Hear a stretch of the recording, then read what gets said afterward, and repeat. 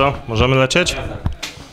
Hi, James Savage, yes, Jayo Felony, Bullet Loco. Hey. Welcome to Poland. I must introduce you. West Coast legend, San Diego's finest, and one of the greatest lyricists on both coasts. Oh, thank you. Period. I really appreciate that. Yeah. I really appreciate that one. It means a lot to me, man. So, first question, where you been, Jayo? It's been like 7 years since that last internet project we on purpose. Yeah. You know, I just been going through it, you know what I'm saying? Like, you know, anybody else, I'm human too, you know what I'm saying? I, you know, went through my trials and tribulations, but, you know, I'm back now and it ain't no stopping, and my future's bright. I'm really excited about what's going on, what we're doing right now. You know, it's a crazy time for me, man. Even just to, you know, go through all those trials and tribulations and come back strong as I've came back is really, it's overwhelming to me, and I'm really excited about being on tour right now with Xzibit and Problem and all the guys, and I'm just real thankful and just really humble myself and you know, but that's the whole point of me coming back as James Savage, you know, letting people really know that's my government name, that's who I really am, so people can really get to know me as a person, and, you know, just put the Jayo Felony stuff to a side for a minute, which I'm still gonna make music under Jayo Felony, so don't think, you know, that image is gone forever, because it wasn't all bad, you know what I'm saying? So I'm definitely coming back with music under that name, but right now we pushing James Savage, and just you know, I'm just planning on being a household name under my real name and letting people know who I really am. And when I decide to go back to the character of Jayo Felony and make music under that, people will understand that too. But, you know, that's what it is. All right, cool. The new project is out. I just checked, it's been 18 years since your last retail release with Crip Hop. Crip Hop. Yeah. Crip Hop was the last album I put out.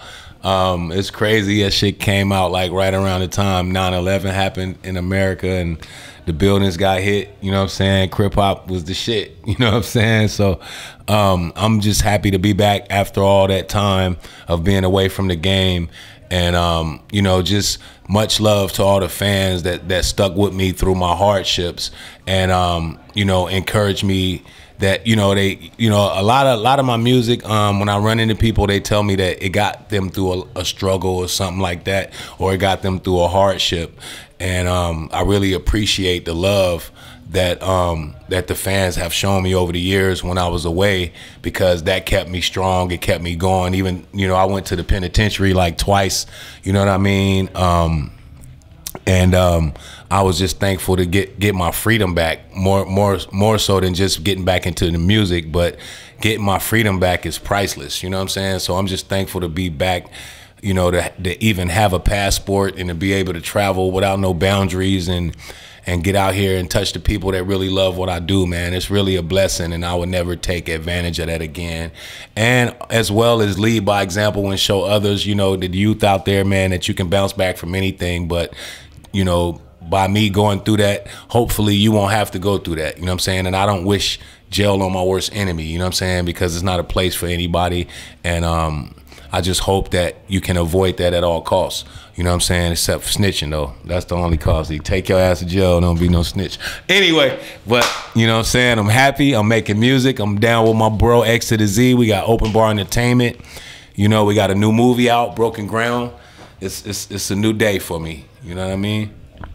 Your pen game is still like you never left. It's like when you wrote Shermstick. The new album is really dope. I need to ask you, because it really sounds like an Aftermath album. You got Focus, you got Khalil. I even saw a short snippet on you being in studio rewriting some verses with Dre. Did Dre oversaw that Broken Ground project? Xzibit actually oversaw it. You know what I mean? He helped. He brought everything together, and we actually made the music first. But like you said, all those beats and everything came from the Aftermath catalog. So you know, with X being a good friend of Dr. Dre, we were able to get those beats, you know what I mean? And Dre hooked us up to where we could listen to tracks from, you know, his library. And it was crazy because I was hearing stuff that, you know, Kendrick Lamar rapped on and different artists and stuff like that. So we was picking from top-notch tracks, you know what I mean, and working with Focus and them joints. And Day One and them, man, it was crazy. And Rick Rock, all the producers that worked on the project, you know, are on that level, you know what I mean? So it was real fun for me to just get back in the studio and X to be there with me, you know what I'm saying? And we just bouncing off of each other with ideas and, you know, just having fun working at Dr. Dre's studio and being able to go in there when I know people wish that, you know, they could end up where I am, you know what I mean? Wow. So I'm still like a kid in the candy store, you know what I mean? Like, wow, I finally got here, you know what I'm saying? Before it was too late, I finally got here. Yeah, it's long overdue, but I feel like one thing about it, that is a blessing. I feel like you said, I didn't lose a step. I feel I gained a couple steps with my penmanship and my lyricism. I feel like I'm at my best right now. So that's a plus for me. And I'm just looking forward for everybody to hear it. And the people that really love lyrics and hip hop, I'm really looking forward for you guys to hear what I'm doing, because I love to play with words. So that's who I'm here for. The people that love people that play with words, that's what I do it for. So I just want you guys to hear what I'm coming with. And I got some stuff for the ladies coming out, you know, since I've been real hard in my past, even though I, you know, made records for ladies in the past. But I'm saying I got a project with my dog Sly. Shout out to Sly. He's one of Dr. Dre's artists. And we've been working on a project, and it's coming out real soon. And it's a lot of stuff on there for the ladies. I think y'all gonna really enjoy it.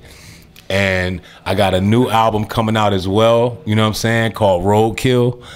No, I mean Overkill. Roadkill is one of the songs, but it's called Overkill, and it's the new Jayo Felony shit. But that's another album I got working on right now. But Broken Ground in the stores right now. It's a new film. It's 12 new songs from me, James Savage, and Xzibit directed it with my boy Rashidi. It's crazy. I want you guys to check that out. If you haven't got it, you can order it on openbarentertainment.com, and I'll sign an autograph for you. It got 12 new songs and a movie, so you can check out, you know, see the visuals of it and check out the music. Yeah, I listened to the album, unusual concept, and what's interesting, you're a veteran, and this is a perfect example how an album can balance between new beats and old beats. For example, if I want to listen that old school layback Jayo Felony, I'm listening to Time Flies. If I want some new stuff, I listen to When I Grow Up. And I wonder how many leftover tracks were cut from the retail version, and what's your favorite record of it? We have a couple songs that didn't make the album that's hard as a motherfucker, and I hope we use them for something or the part 2 of James Savage. But my favorite song on the project on Broken Ground, one of my favorite songs is Nah Bitch, Nah Bitch, and then my other favorite song is Hit the Dirt with Germ Free singing, and then I really love Where I Grew Up. It's one of my favorite songs to perform, is Where I Grew Up. And also Running is another one of my favorite songs that me and Xzibit does when he has the whole crowd participate. And that's another one of my favorite songs, is Running with Xzibit and Ape Shit too. So it's like, goddamn, I got a gang of favorite shits, because we ain't putting out no bullshit. You know what I'm saying? So I'm just happy to be back making music. And I love performing, so I'm just thankful to be back in front of people, and I'm tightening up my performance, so when I get back to America, they know I'm the shit. You know what I'm saying? Like, God damn, this nigga ain't playing. This nigga really performing, and we feeling that nigga like everywhere, like Queens, New York, nigga, everywhere. You know what I'm saying? Feeling your boy, nigga. Shout out to Jam Master J. Rest in peace, Big Chuck, nigga. New York, West Coast, nigga. I love all y'all in the cuss, nigga. This crap, nigga. Y'all know what it is, nigga. I wanted to ask you, how did you meet the JMJ? Because you came up in a time that East-West tension really starting to buzz. So I wonder, how did you hook up? Man, it was crazy, man. I actually was on a run, right? I was in California, and I was gangbanging and shit, and I was on parole, and I was in YA, and I was on a run, and I fucking went back to the East Coast. My brother came and got me, took me to the East Coast, to Virginia. and I hooked up with this guy that was from New York, and he knew Jam Master Jay and everybody. He grew up in Queens. He was managing me and shit, and he took me to Jam Master Jay, and I made 2 songs, and then Jay came looking for me like, let's do the deal, you know what I'm saying? So it was a wrap. I made a song called Living for Them 4 Things, talking about my neighborhood in San Diego. And then I made a song called Piss on Your Tombstone, talking about a couple rappers that I didn't like, or not that I didn't like, or just I just want them to talk shit about. I can't say I disliked them, because I really don't dislike people, but I just made a song about those guys just to fucking rile up shit. You know what I'm saying? And it worked. I got my deal with Def Jam. I signed to Jam Master Jay, and the first thing I did was the Jason's Lyric soundtrack. And it was a song called Brothers and Sisters.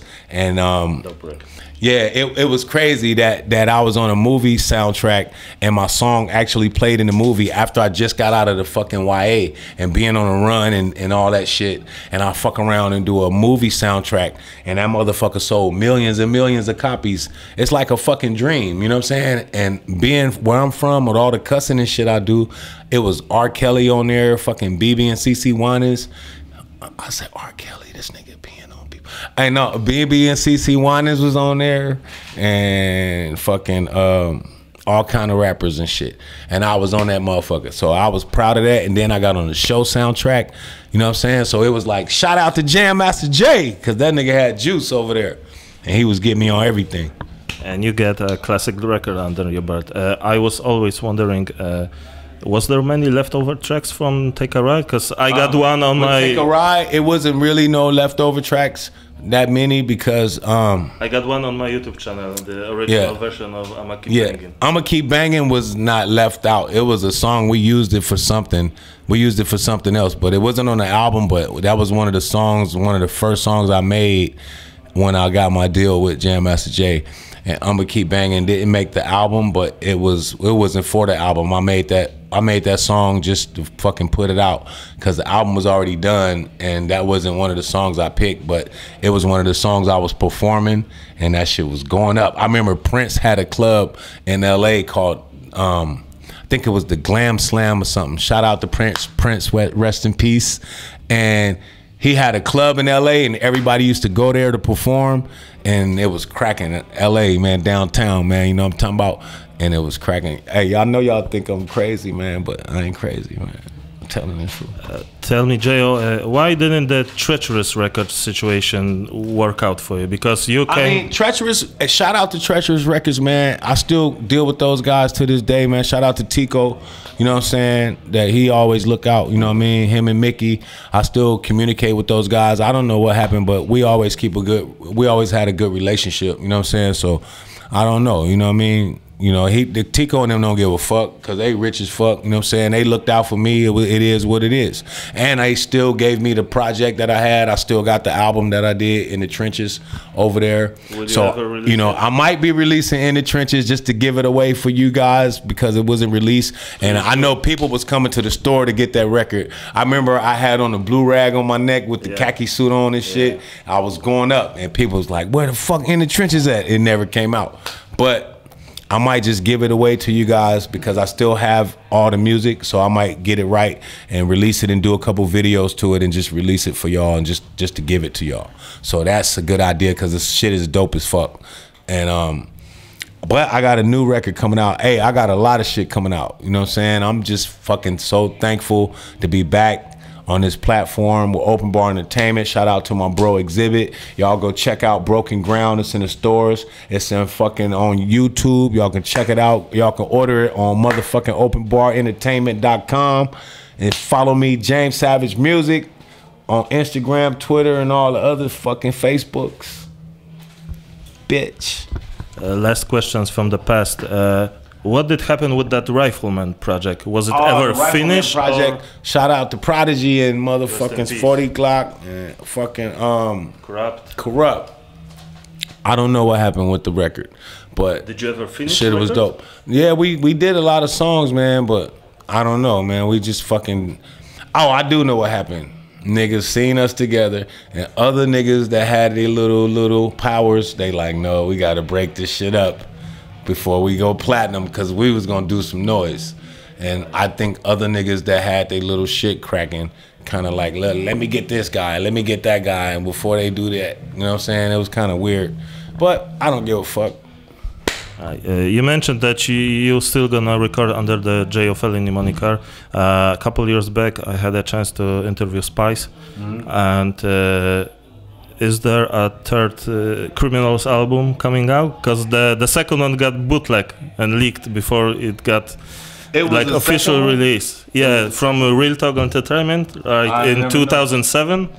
The first one was Criminals. Yeah, the second one was Criminal Intent. Oh yeah. Will you record another album with Spice? Yeah, that's my dog. You know what I'm saying? I love working with Spice. You know what I'm saying? Me and Spice go way back, man. It's Cheek, man, my nigga, man. You know, it's always good working with Spice. You know what I'm saying? Him, E40, my dog Be Legit, D-Shot, you know what I'm saying? Sugar T, you know, they're my folks. Richie Rich, you know what I'm saying? Cool. So we're looking forward to you perform in Poland. And hey, I'm last question. Tear the house down tonight. I got about 30 minutes before I go on. I'm gonna show you niggas what it is. One shot kill. I'm gonna show you what it do. The real rap shit. Thanks. Thank you, brother. Appreciate it, man. West Coast in the building. James Savage, go get that shit, biatch. No doubt. Riach, rolling. Thank you, brother.